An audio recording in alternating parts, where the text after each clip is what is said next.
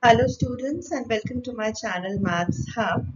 So today I'll tell you about the shortest path algorithms. So the first shortest path algorithm is the Dijkstra's algorithm. So let's see the history behind the Dijkstra's algorithm and then we will understand how the algo works, right? So this algorithm, it was developed by the Dutch computer scientist Edzer Dijkstra in 1956. So how does this algorithm works? The algorithm works on the pattern that it gives a solution to a single source shortest path problem in the graph theory. So if a source vertex is given to us, we can calculate the shortest path from that source vertex to every vertex that is present in the graph. So here, this algorithm, it works good on both directed as well as undirected graphs.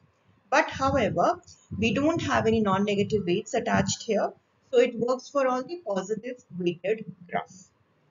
Now, in this algorithm, what is our input? The input are, it's a weighted graph. That means every edge has some positive weight, right? And then what is the output? The output is the length of the shortest path from a given source vertex to all other vertices.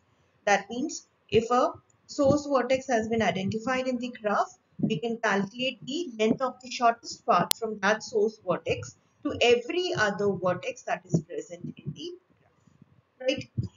So now let me tell you with the help of an example how this algorithm works on a weighted graph. So let's look at a question. So we have to calculate the shortest path from vertex A that has been marked with a pink color to every other vertex that is present in this graph, right? And you can see that it is a directed graph and every vertex has a weight associated with it, right? So how to start with this algorithm? What is step number one? In step number one, we will write the source vertex, the source set in which we will put all the vertices one by one. And we will identify the distances from that vertex to every other vertex in our graph. So let's come to step number one. So here in step number one, you can see that I have marked the source vertex with S. This is the source set. We will call this S as the source set.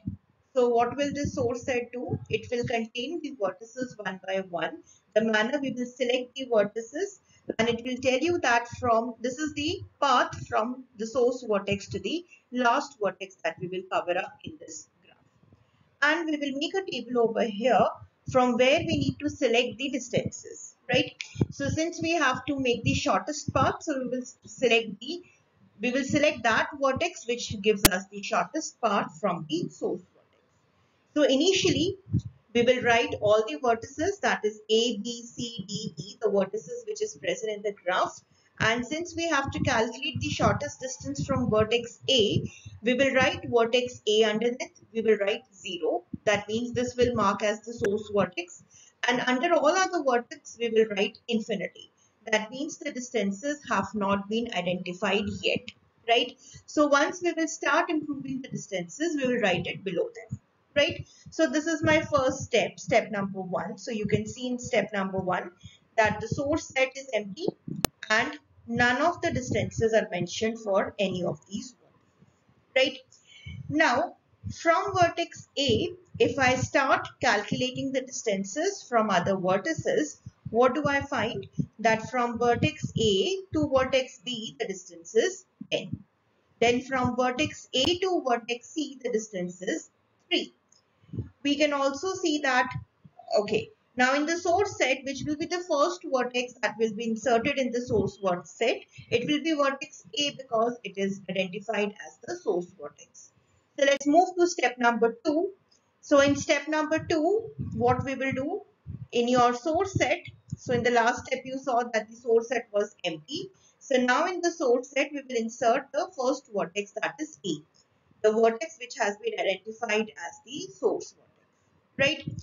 Now, from vertex A, we will try to calculate the distances of the vertices that can be covered from that particular vertex. So you can see that vertex B can be covered from vertex A, and what is the distance? The distance is 10. So under B we had infinity. So now we have improved this distance and now the distance is 10, right?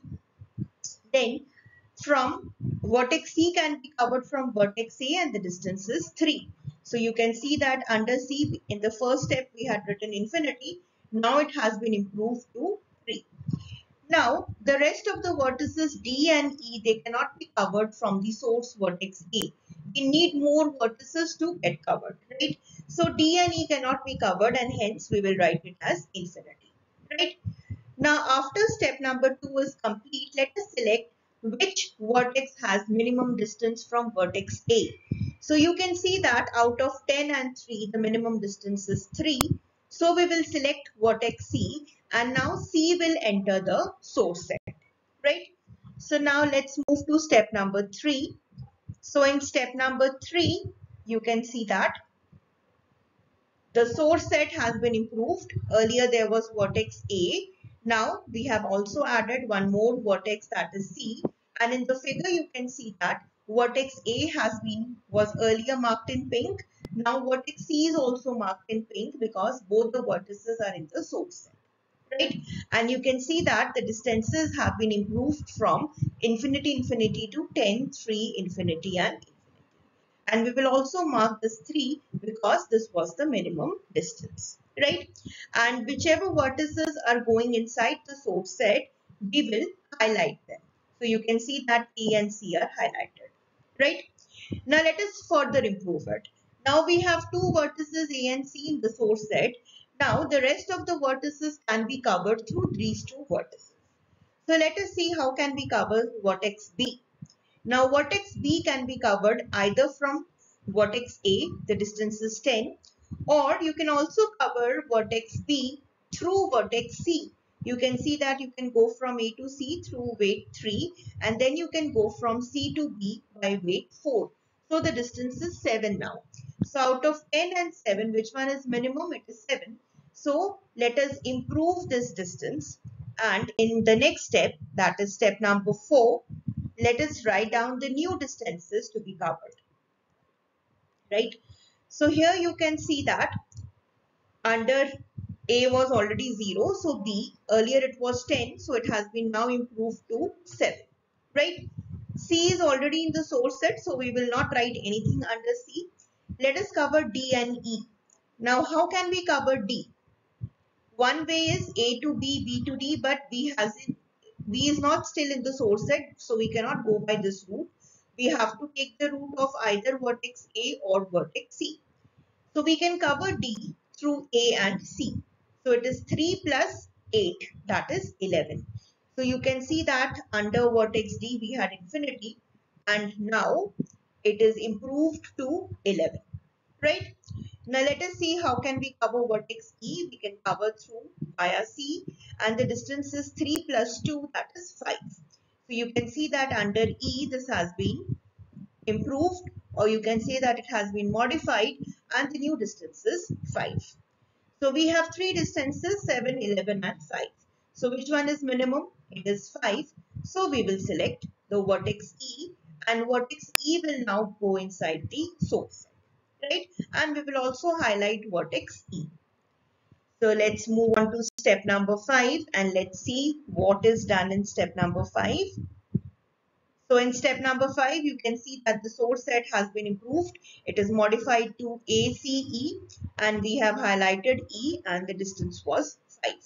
And you can also see that in the figure, vertex E has been marked in pink. So the pink vertices, they are in the source set.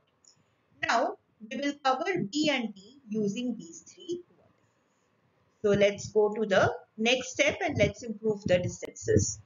So we have to repeat this process till all the vertices are covered. So let us go to step number 6. So in step number 6, you can see that can we improve B further? One way was you can go from A to B directly. The distance was 10. The second way is from A to C and then C to B. So the distance is 7. Is there any other route of going to B? There is no other route. So you can see that the distance 7 remains 7 only in the next step. Let us see, can we improve D? D also you can see there is only one root, that is 3 plus 8, that is 11. So you can see that this also is not improved. So we have the same distances in the next step. So out of 7 and 11, which one is minimum? It is 7. So let us select 7. So that means vertex B will now be modified into the source set S. So let's move on to the 7th step, step number 7. And here you can see that the source set has been improved and now we have vertex B inside it. And you can also see that vertex B is highlighted in pink, right? And you can also see that 7 has been highlighted and B vertex is highlighted. So we are only left with D. So that means we can cover up D through all these vertices. So let us see what are the various routes. One way is you can go from A to B, B to D. So the distance is 12. So this is one of the ways, A to B and then B to D.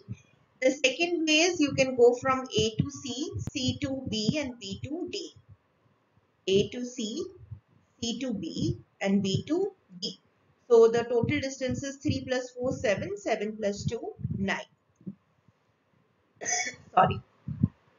The next technique, A to C, C to E and then E to D.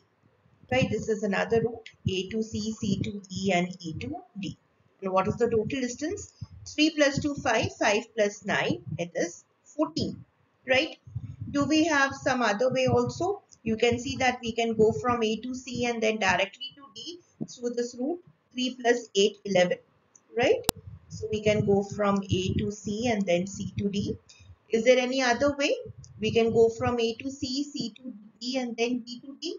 So the total route is 3 plus 4 plus 2. That is again 9. So we can go from A to C, C to B and B to. Okay, this we have already covered, right? So I guess we have these 4 routes covering A to D. So the minimum out of all of them is 9. So let us improve this distance 11 by 9 in the next step. So let's go to step number 8. So in step number 8, you can see that we have improved 11 and from 11 the distance is now reduced to 9. So we are now left with D vertex only. So in the source set, in the next step, vertex D will go inside the source set. So let us move on to step number 9. And in step number 9, you can see that the source set has been modified and D vertex is now in the source set. So you can see that in this table, all the vertices have been highlighted, they have been covered, and you can see that under every vertex, one of the distances is highlighted. So that shows the minimum distance from the source set. That means from A to A, the minimum distance is 0. From A to B, the minimum distance is 7. From A to C, the minimum distance is 3. From A to D, the minimum distance is 9. From A to E, the minimum distance is 5. Right? So, the Dijkstra's algorithm, it helps us to calculate the shortest distance and the shortest path from the source vertex to every vertex that is present inside the graph. Right? So here finally, we get the answer to all the shortest paths. So as I said, that you can see that for B, the shortest distance is 7 and the path is A to C, C to. For vertex C, the shortest path is 3 and the route is A to C. For vertex D, the shortest path is distance is 9 and the path is A to C, C to B, B to D.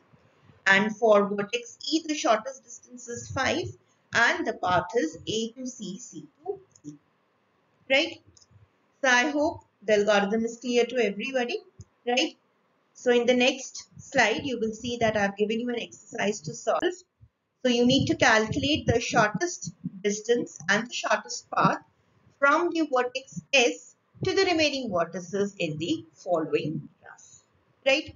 So do try this exercise and please give me in the comment section that were you able to calculate the distances, and do write the distances also in the comment section. I'll reply it back whether you have done it correctly or not, right? And also in the next slide you'll find the answer to this question. So once you complete solving it, just check your answer that whether you are getting this answer or not, right? So thank you so much for listening to me. And if you like this video, do hit the like button. And those of you who haven't subscribed my channel, do subscribe my channel to get the latest updated video. Thank you so much. Believe in yourself and you will be able to succeed.